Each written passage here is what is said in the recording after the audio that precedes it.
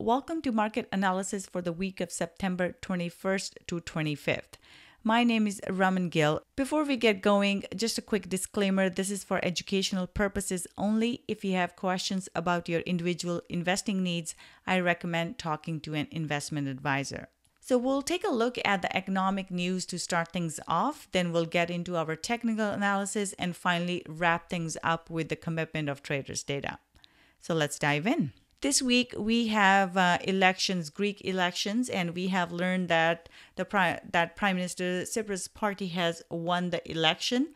So things are back to the way they were before he resigned. Going into Monday, we have at 8:30, we have wholesale sales number for Canadian dollar. We have existing home sales data for the US dollar, and we have FOMC member Lockhart speaking. At 2:45 p.m. Eastern, we have Bank of Canada Governor Polas speaking. Other than that, it is fairly light for data flows on Monday. We have only one critical data or red news, which is Bank of Canada Governor Polas speaking. It is a bank holiday for Japan. And in the Asian session, we have 9:30 p.m. Eastern, we have Australian dollar HPI numbers coming out. Going into Tuesday, we have a fairly quiet session again. In the Eurozone, we have trade balance for Swiss franc. We have British pound public sector net borrowing. Going into the US session, we have consumer confidence numbers for the euro, and we have Richmond manufacturing index for the US dollar. We also have, we have FOMC member Lockhart speaking again. Going into Wednesday, this is when things get interesting. We have French flash manufacturing PMI number for euro. We have German flash manufacturing PMI number at 3:30 a.m. And then we have flash manufacturing PMI number for Europe again.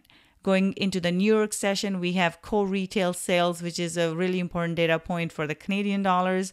And then we have at 9 a.m., we have ECB President Draghi speaking. So this will be an important release. Market will be watching now that the Fed has not increased the interest rates. Market will be looking to President Draghi to see what he has to say and how he positions euro after the Fed has spoken about the interest rates. Last time President Draghi talked euro down, we saw dovish stance from President Draghi, so we may see more of that, so watch out for that. During his speech, we will likely have high volatility in the euro, so keep an eye out for that. At 10:30 a.m., we have crude oil inventories. At noon, we have MPC member Broadbent speaking. Then at 12:30 p.m. Eastern, we have FOMC member Lockhart speaking again. So a lot of speeches on Wednesday here. Going into the Asian session, we have trade balance for the New Zealand dollar. On Thursday, we have German IFO business climate at 4 a.m. Eastern. In the London session, 5:15 a.m. Eastern, we have targeted LTRO data. Then going into the New York session at 8:30 a.m., we have core durable goods orders month over month and unemployment claims for the U.S.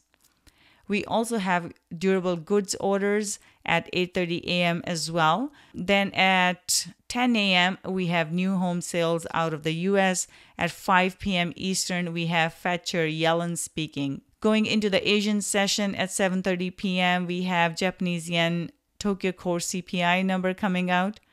On Friday, we have in the London session, 3 a.m. Eastern, we have German Herr Buba President Weidmann speaking. Then we have at 4 a.m., we have M3 money supply. At 8:30 a.m. in the New York session, we have final GDP numbers for the US dollar here. At 10 a.m. Eastern, we have revised UOM consumer sentiment data coming out, and then we wrap things up with German Buba President Weidmann speaking out 12:30 p.m. Eastern. Now let's take a look at our technicals here. We have, this is the daily chart. Let's start things off with the weekly chart here. On the weekly chart, we see price rejecting this 1163 level. We have also have the 50 EMA in this area here. This is a bit of a spinner here, which suggests rejection on both sides. There's a bigger rejection on the top side here, and shows a bit of a bearish sentiment on the weekly chart. Let's go on to our daily chart here. On Friday, we saw a big rejection of the move up after the Fed essentially did not raise interest rates and still held their stance that they have been holding for months now. We saw the price getting bid in the euro on before the Fed statement, and after the Fed statement on Friday, we saw all of those gains given back. So taking a look at our levels here, this is a bit of a railroad track sort of setup here. So we'll be looking for a potential move up and then a reversal of that. If the price comes back up here at the 14 to 14.163 level, this would be a good place to look for a sell. Especially if the price holds down here, this would be a nice level for a sell opportunity. Overall, it is still in a bit of an upward trend here. However, because we have seen this large reversal, we may see pullback and then a move down, and especially if it comes down through this level, through this trend line, we may see a back test of that and a further move to the downside. So keep an eye on that. Going into the pound here, we saw again a rejection of the move up. This is again another spinning top. However, this looks a little bit more bullish than the euro did. So in this case, we saw railroad tracks here on the weekly chart and then a spinner. So rejection to the top, rejection to the bottom. It's smack in middle of this range that it was trading in. So now we need to see which direction the price will move in before we can actually make a real decision on the trend in this case. Looking at a daily chart here, as we saw, the price moved up and rejected this level right into the bottom here. We didn't quite get to this 56.84 level. However, there was a nice rejection from the top. So this week we'll be looking for a move to the upside and a potential rejection of this level or moving it to this 56.84 level. Because it's right in the middle of the range here, this is the bottom and this is the top of the range. Because it's smack into the middle of the range, we do need to see which way the price will be trading. If it comes up here to 56.84 level and holds below this level, we would be looking for a potential move to the downside. If it comes to the bottom towards here, 54.33, and holds above this level, we'd be looking for a potential move to the upside. Now, however, if the price moves outside of this range, we may have an opportunity for a long setting up on the back test of this level 56.84, looking for the price to move to the next level, which is 58.14, 158.14. So that will be the next target. If the price does hold above the range, we'll be looking for a move to the upside and to 158.14 and potentially to 159.27. Again, if the price does not hold, if it just pulls back up and then falls down, we'll be looking for price to come to the bottom of the range. And if it holds below, then come back and test this level again, this 53.24 level. So a bit of a neutral stance here on the pound because it's in the middle of the range here. And we just really need to see what direction it'll move to. Let's take a look at the New Zealand US dollar here. So we'll start things off with the weekly chart. This has been in this bit of a range here as well. We see the price went and tested the top side, the previous rejection point here, and it has dropped since then. Going into the daily chart here, we see this was the range that the New Zealand dollar was holding, and now we have seen two pins to the upside. So this is showing rejection, looks kind of bearish here. We may see the price come back, pull up, maybe back into these levels to the top here. If it doesn't break above the range, we'll look for a rejection. If it does break this level, we're looking into going into these lows here.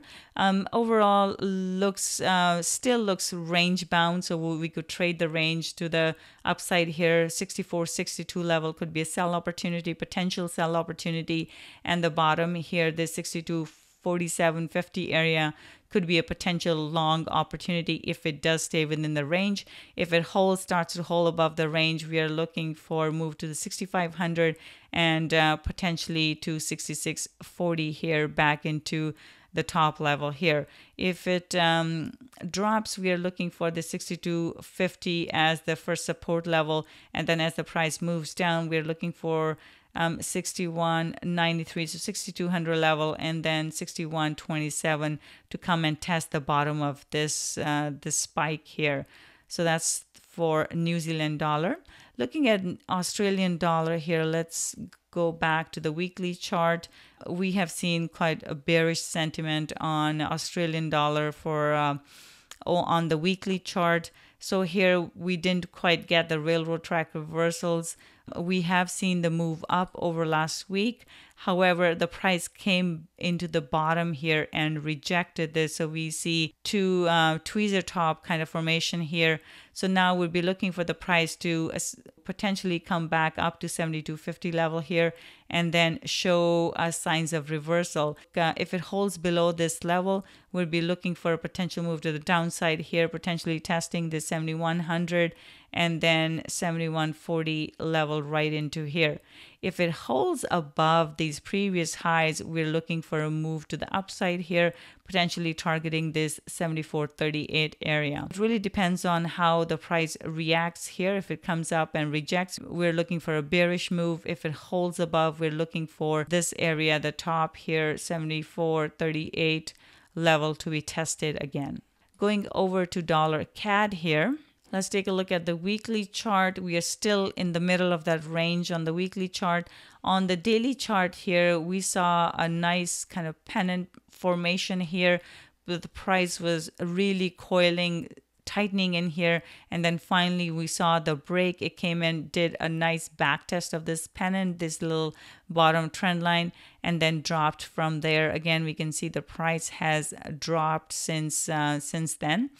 Now, we'll have to see if the price holds above this 130 level. If it holds here, we are looking for a potential move back into this range, bounce off this 3200 level. However, if it holds below this, then we are looking at this 2900 and 2823 level right into here for potential targets. So again, it will depend. It has been dollar CAD has been trading in this range and this wider range here. It has broken below the range. It has come and tested this level here, 130, and now it really remains to be seen if this level will hold. If it holds, we will be looking for the move back up to the tops here, to the top of the range. And if it doesn't hold, then we're looking into this kind of target for this week, 2800. We may see the price come. If it holds below here, the next target will be 2900, and if it holds below 2900, we're looking at 2823, and this is where we may see potential reversal coming into the market. So that's for the technical analysis. Let's go over to our commitment of traders data now. Okay, for the Euro USD, we see that the dealer long positions have increased. We see leverage and then asset manager positions have gone down. So this gives it a bearish sentiment for the euro. Okay, looking at the sterling here, we see long positions, dealer long positions decreasing. We see asset manager short positions decreasing as well. And we see leverage money long positions increasing again. This gives pound a bit of a bullish stance. New Zealand dollar here, we have dealer long positions have gone down. We see leverage money short positions have gone down as well. And asset manager positions are fairly flat. So in this case, New Zealand dollar looks bullish based on the commitment of traders data. Looking at the Australian dollar here, we have seen a sharp decline in dealer long positions, decrease in leverage money short positions. This points to more of a bullish move in the Australian US dollar. That's all for today. I will see you next week again.